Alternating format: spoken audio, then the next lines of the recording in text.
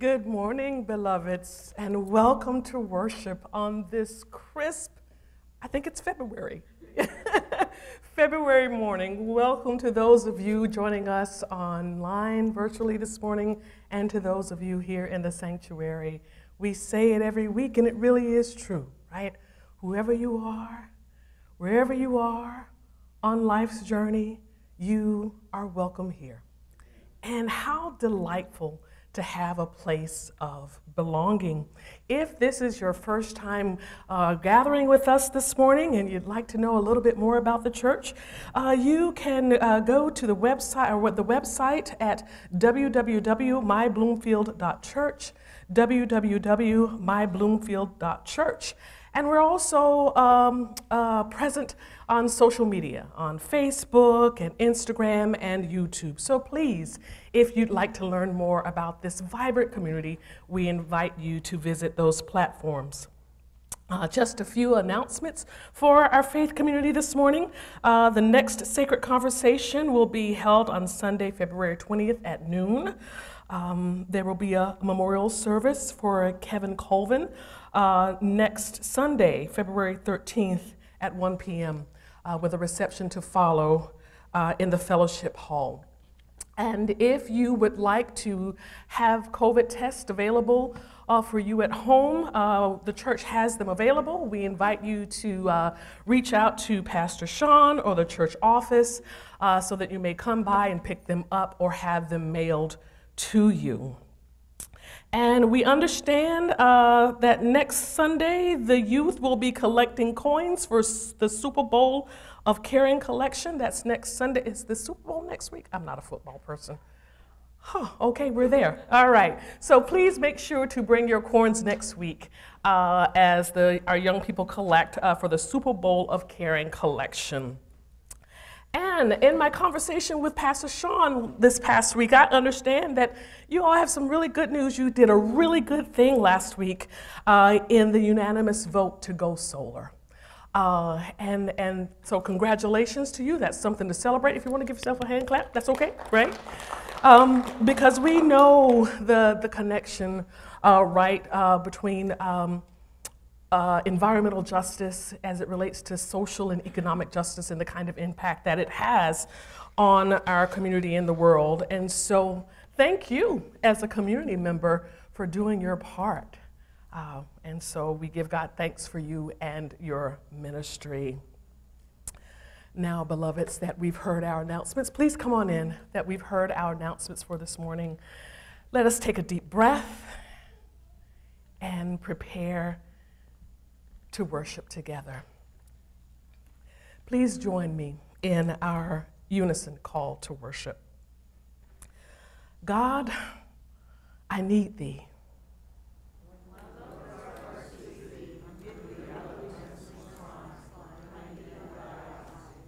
God, I need thee.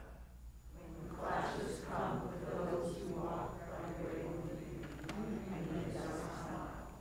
God, I need thee. When the path fixed before me lies, I see it. Courage flees, I need thy faith. Let us have our opening hymn, Our Eye is on the Sparrow.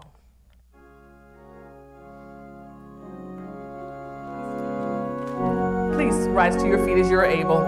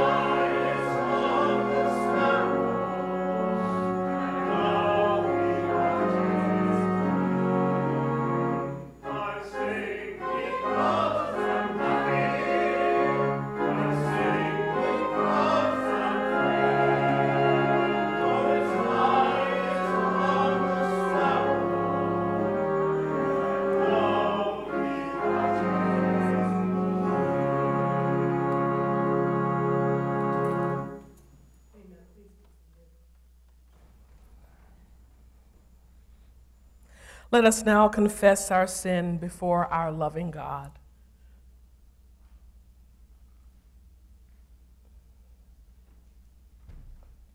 Let us pray. God of imaginable love, you pour out your Spirit for us. You offer us the best things in life and show us clearly how to attain them. You offer us true meaning and purpose, but we resist it.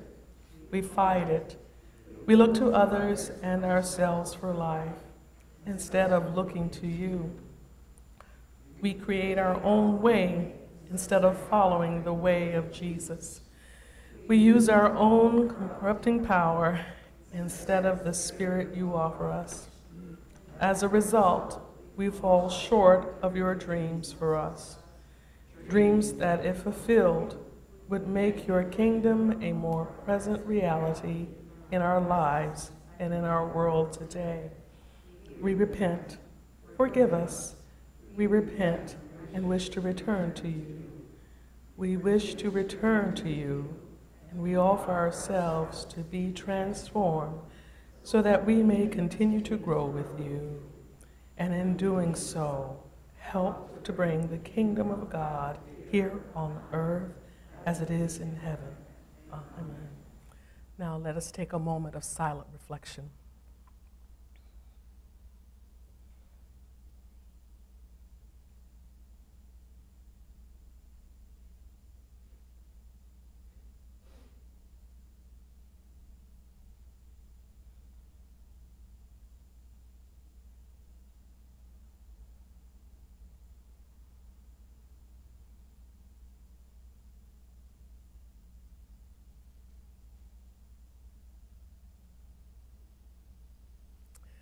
Beloveds, by God's grace, we are forgiven. Let the redeemed of the Lord say so. And now, in that same measure of grace offered to us, let us give to with each other, offer to each other the sign of peace. Peace be with you.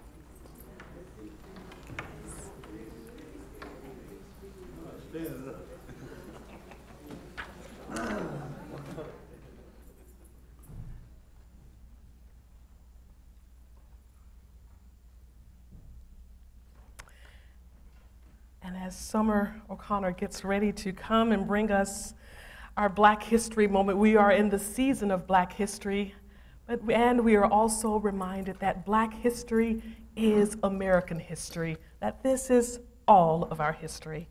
So Summer, thank you for sharing with us today. Here is a speech about Bessie Coleman and why I think she might be part of my family. So here we go. I think Bessie Coleman is part of my family because I was born into the last name of Coleman. So that is why I think we are related. Back to Bessie Coleman. Here is Bessie's story. Bessie was born into a big family. She spent most of her life living in Atlanta, Texas. Her mother was an African-American maid, her father a Black Native American sharecropper. Bessie and her 13 brothers would split the work.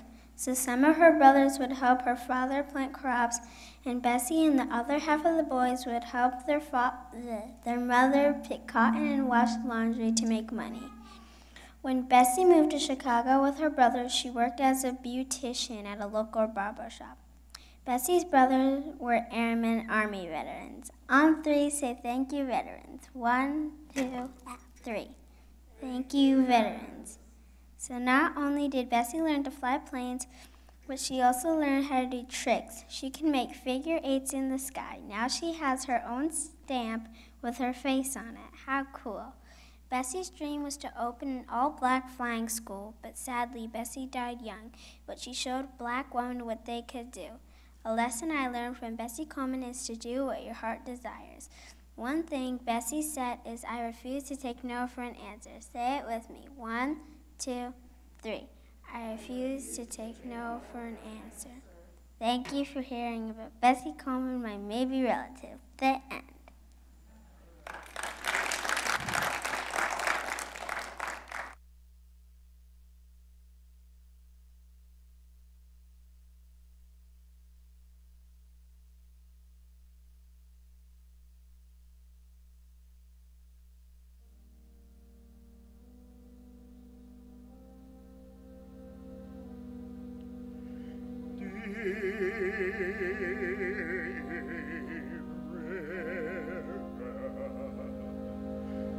My home is over Jordan, deep river. I want to cross over into campground. Deep river,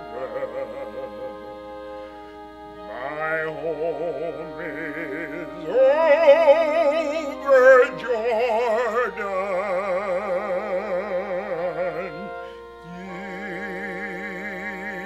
Deep river, Lord, I want to cross over into campground. Oh, don't you want to go to the gospel feast that promised land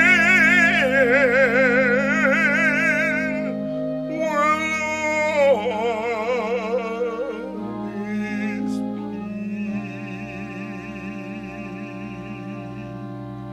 Oh, deep river,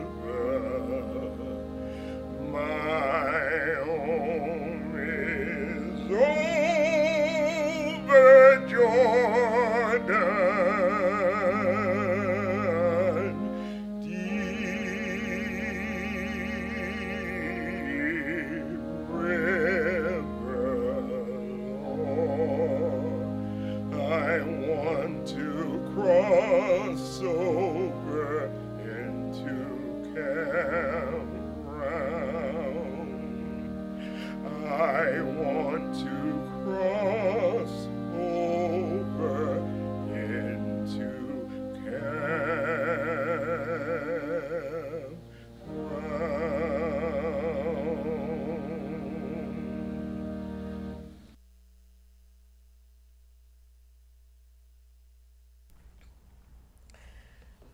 As we prepare for our moment of prayer, I was listening to a young woman speak earlier this week on a podcast, and she was talking about her prayer journey, her prayer life, and the moments in her life when she could not pray.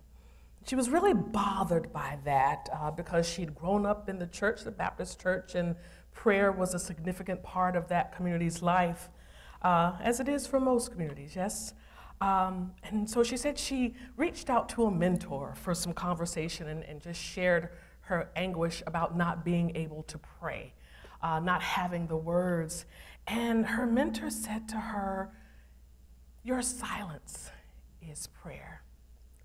Your presence and posture with God is prayer." Have you ever had those moments in your life when you could not pray, and maybe you came to church and the community could pray, be that voice for you? Well, if there are those who are struggling to pray, we want to say that the community is the voice for you today. Let us be in prayer. Gracious and loving God, in the morning when we rise, and in the evening when we lie down, and in all the moments of our day in between, we believe you are with us and love us. We thank you, O God, for your eternal presence and your gracious care that follows us throughout our lives. We especially thank you for your steadfast love, which always embraces us and walks with us. Grant us the strength of faith, O God, to hold on and to believe. And when the way seems unclear, and even when our circumstances seem confusing and overwhelming, help us to climb onto the mountain of hope, to experience you in all your majesty and glory, but then to come down from the mountain to live out our lives with faith and care and compassion, service and love. We pray today for those who are ill and grieving, for those who are frightened and discouraged, for those who are weary and tired. Touch each one of these with your healing power and boost them with an infusion of hope. Bless also the caregivers, loved ones, and friends who reach out to them with help, encouragement, and support. And be with us, O God, as we seek to be a community, to be a church where all are welcomed and where all are valued, where all are celebrated for the talents offered and for the gifts volunteered. For we know, O God, that we are created to be in relationship with one another, and that we need the diversity of the various parts in order to be a whole and functioning body. May we be, and may we more and more become that sacred body here at Bloomfield Congregational Church, where we intend to shine a beacon of your love and hope and freedom to our whole community and world. Loving God, on this day of worship and thanksgiving, help us to be conscious of those we love and grateful for those who love us. And help us to remember that you are the power and the hope of the souls that you love and the strength of those who seek to serve you. Enable us this week to see with a heart of faith and to live and walk by trust. We offer this prayer in faith and trust in the one who taught us to pray. Our Father, who art in heaven, hallowed be thy name. Thy kingdom come, thy will be done, on earth as it is in heaven. Give us this day our daily bread, and forgive us our trespasses, as we forgive those who trespass against us. And lead us not into temptation, but deliver us from evil. For thine is the kingdom, the power, and the glory forever. Amen.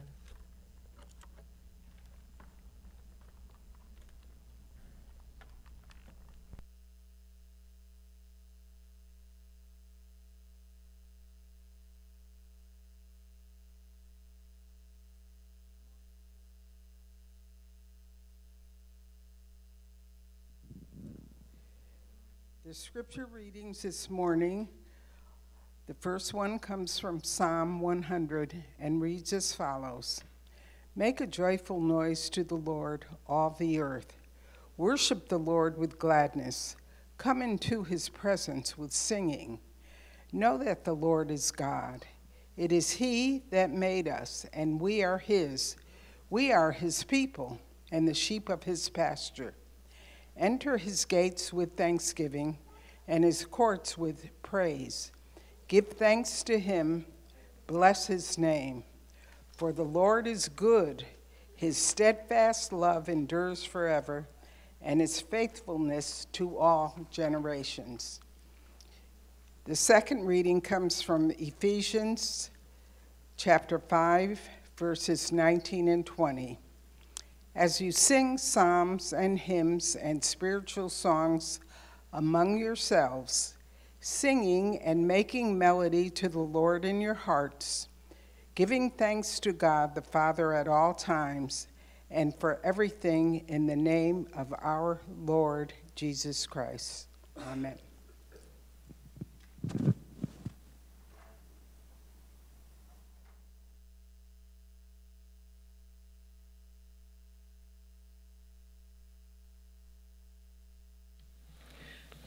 Let us pray. Gracious God, we thank you for this moment where your word comes forth. We pray that it will come forth with power, with healing, that it might administer peace to your people. I pray your presence with me. I pray your presence with my accompanist. And even as we are taping and running this live, I pray your presence with our videographer, David. Be with all of us now. Open our minds, our hearts, and our ears to you. In the mighty name of Jesus, we pray. Amen. So when I received the message from your pastor last week, the invitation to be here this morning, I thought about it, gave him a call, and I said, look, I'm not in a season of preaching the articulated word, right? But I am in a season of music, proclaiming the word through song. And he said, okay, that works. And so I'm really grateful, as always, to be here this morning, communicating about the scriptures in a way that speaks to my mind and my spirit right now. And perhaps it might speak to yours in the same way. We heard earlier the reading from Ephesians 5, and Paul is speaking to the Ephesian church about how they ought to live their lives out in community. And I'll read it for your hearing again. Speaking to one another with psalms, hymns, and spiritual songs. Sing and make music from your heart for the Lord, always giving thanks to God, the Father, Mother of everything, in the name of our Lord Jesus Christ. And so I thought it appropriate today, as we begin our time of Black History Month, that I would draw our attention to music in the African American church, and in particular today, the rich history of Negro spirituals. Now, the slaves, my ancestors, they were ingenious in their way of communicating, with their way of communicating to each other, right, in very secretive and clandestine ways, so that their masters would not know what they were speaking about. The spirituals were encoded with secret messages. For instance, go down, Moses, way down in Egypt's land. Tell old Pharaoh to let my people go. You all probably have heard what that means. That was the signal that Harriet Tubman, the conductor of the Underground Railroad, was on her way, and that people were to be ready to go. When Israel was in Egypt's land, let my people go. Oppressed so hard they could not stand, let my people go. Go down, Moses, way down in Egypt's land. Tell old Pharaoh to let my people go. Can you hear it? Do you see how the Negro spirituals, that one in particular, is connected to the scriptures? It's going back to the Old Testament story of Moses, right? And delivering his people, the people of Israel, from the violent hands of Pharaoh. That is just one. The next one that we will sing for you today is Swing Low, Sweet Chariot.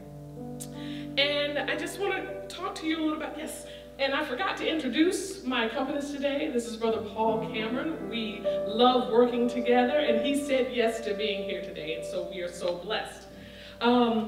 So when we look at Swing Low, Sweet Chariot, coming for to carry me home, Swing Low, Sweet Chariot, coming for to carry me home, let's look at the meaning of this verse, some of the words.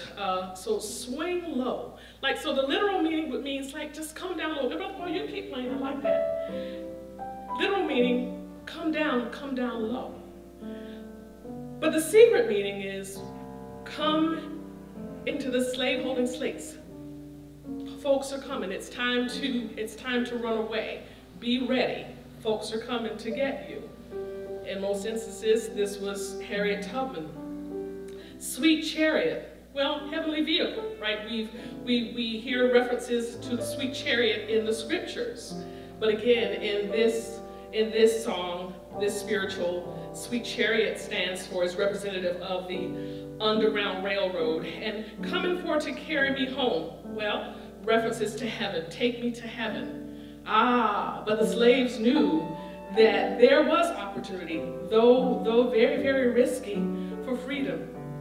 And so come take me north or to Canada for freedom. That's just a small example of what the clandestine meanings of the lyrics in the spiritual. So listen now to Swing Low, Sweet Chariot.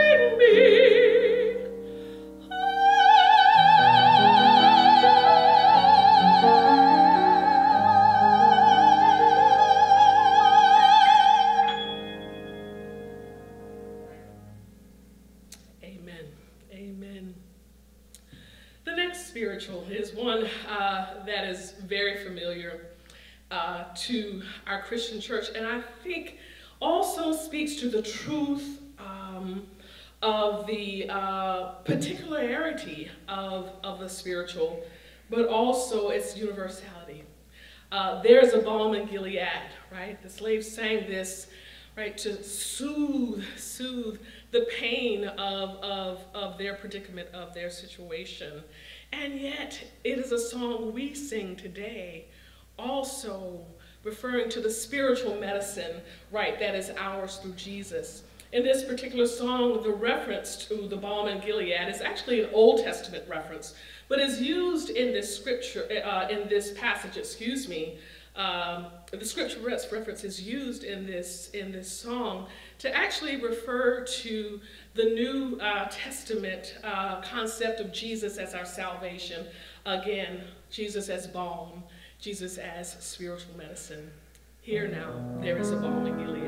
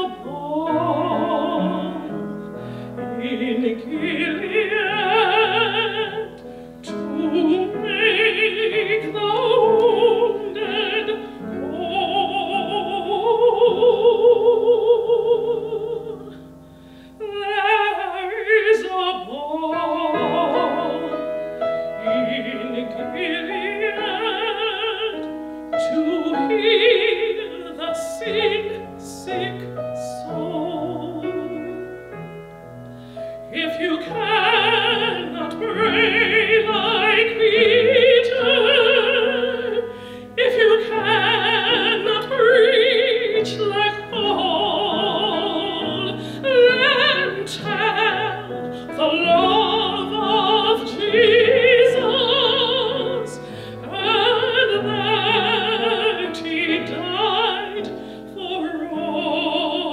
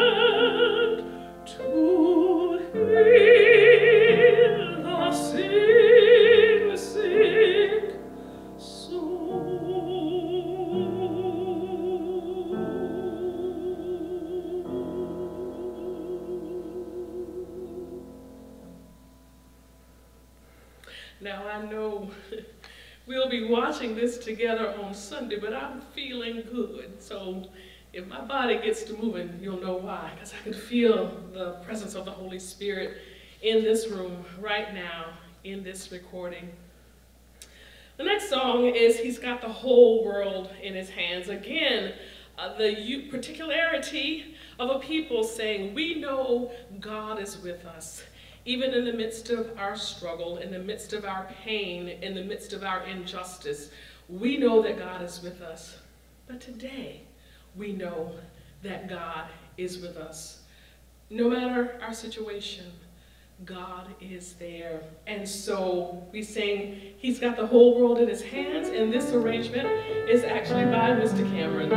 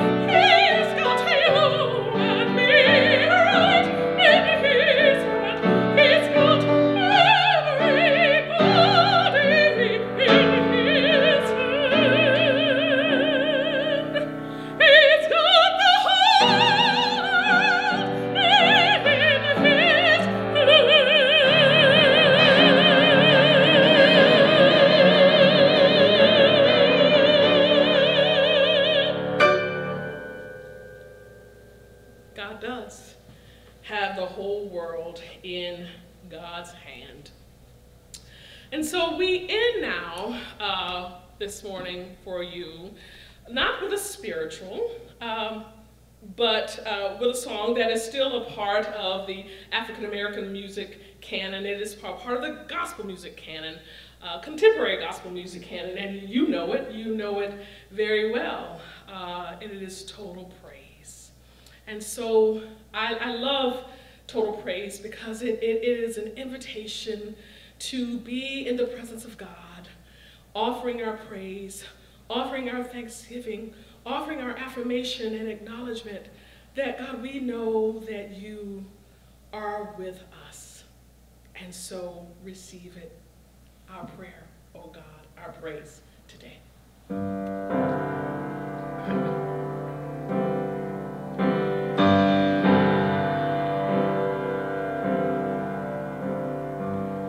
Lord, I relieved mine eyes to the hills, knowing my help is from you. Your peace you give me in time.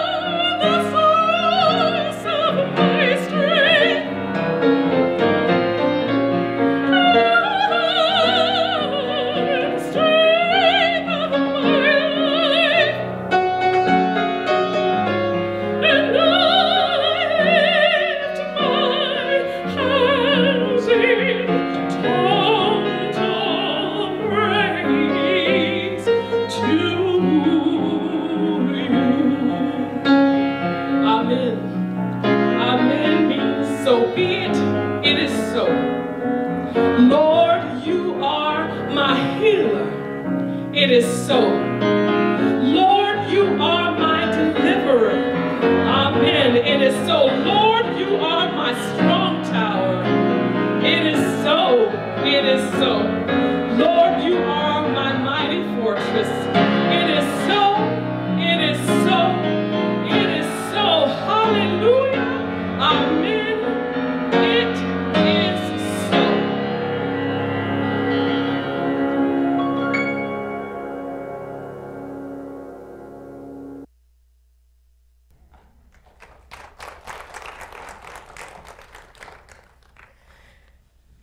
In the harried world that we are living in today, with so much going on that has the potential to disquiet our souls, I find music to be that healing balm. And so I pray that your souls have been healed today.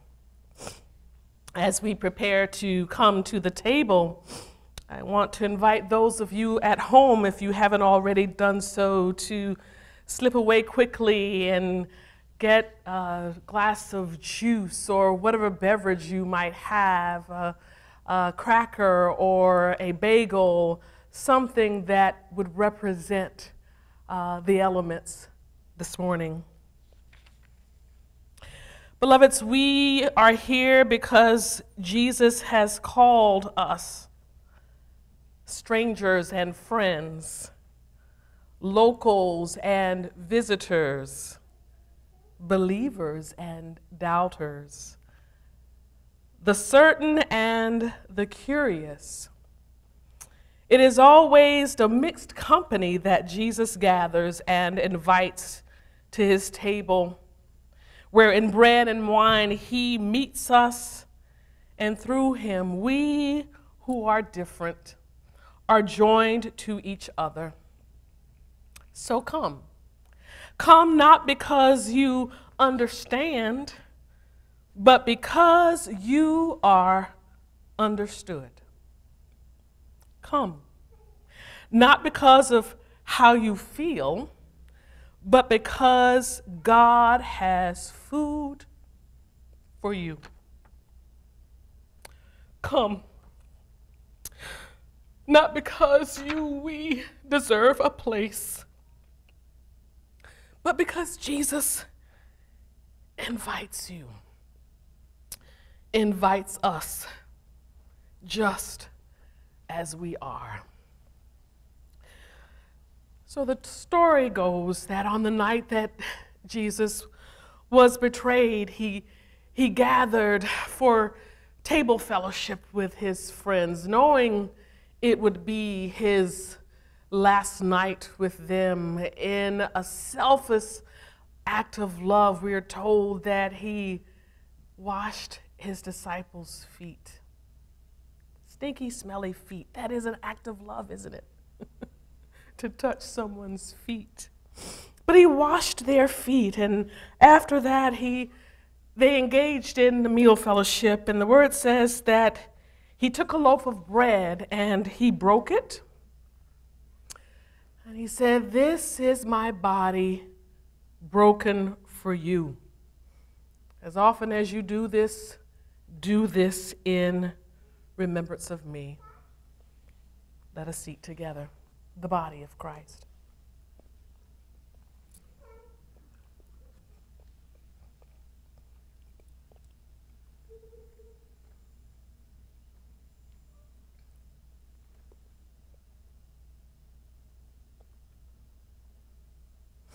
And likewise, after the meal, he took a cup, saying, "This is my blood shed for you. As often as you drink it, do so in remembrance of me."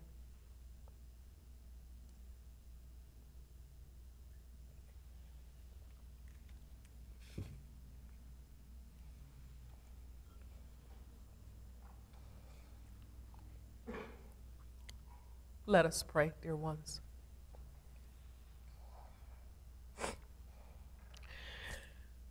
Gracious and loving God, we are so grateful for the gift of your table,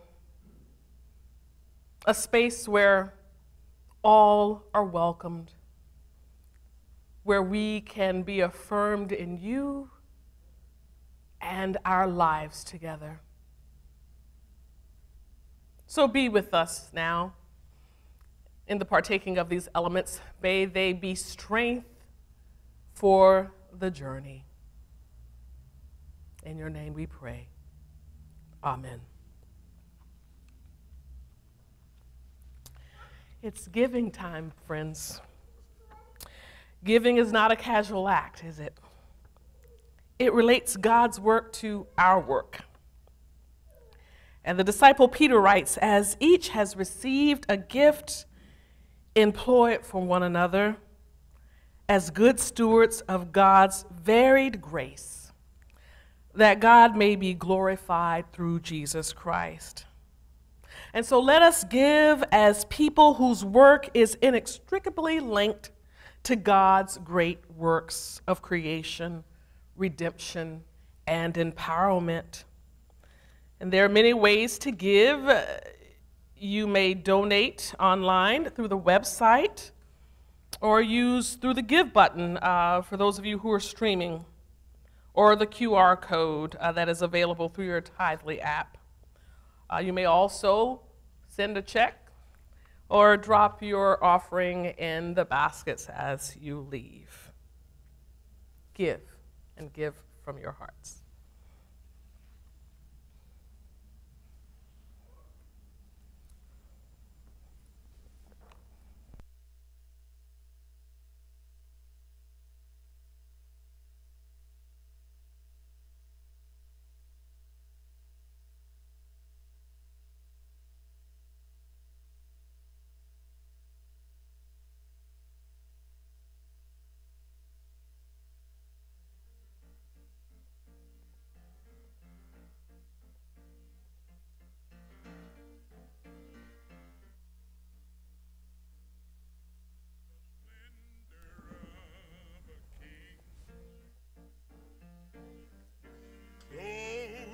Majesty, let all the earth rejoice. He wraps himself in light, and darkness tries to hide. It trembles at his voice. How great is our God! How great is our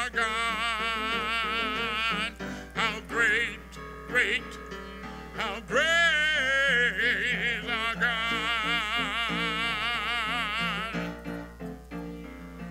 From age to age he stands. Time is in his hands, beginning and the end. The Godhead three in one, Father, Spirit, Son, the Lion and the Lamb. How great is our God! Sing with me, how great is our God! So all will see how great is our God. Well, he's a name above all names. He's worthy of our praise. My heart will sing, how great is our God. I said his name above all names, worthy of all praise. My heart will sing, how great is our God.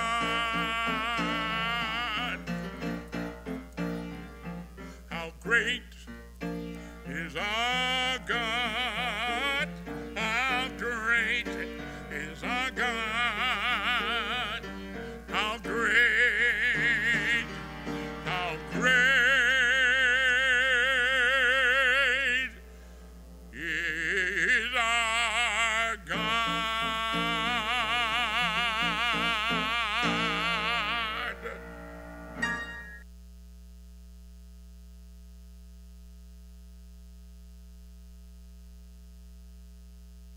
You are the great provider, O God, the giver of all gifts. Your love, the only true currency. Thank you for these resources that we freely offer back to you for use in your service. We do this in the name of Jesus. Amen. Beloveds, our worship has come to a close. I invite you to rise to your feet as you're able, either in body or in spirit, as we sing our closing hymn, It's Me, It's Me, It's Me, O Lord.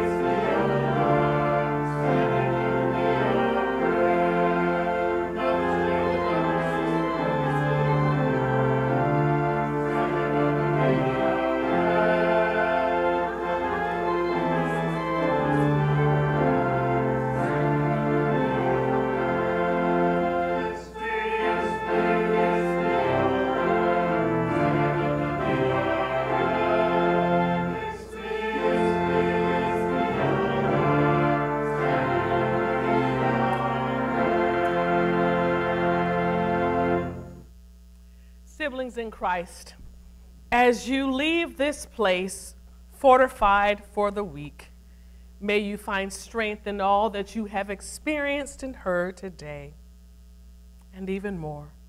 May the great ruler of high places, the God of many names, touch you and you and you and you and you, all of you, with the wind that will keep you strong, not only today, but in the days to come. May it be so. Amen.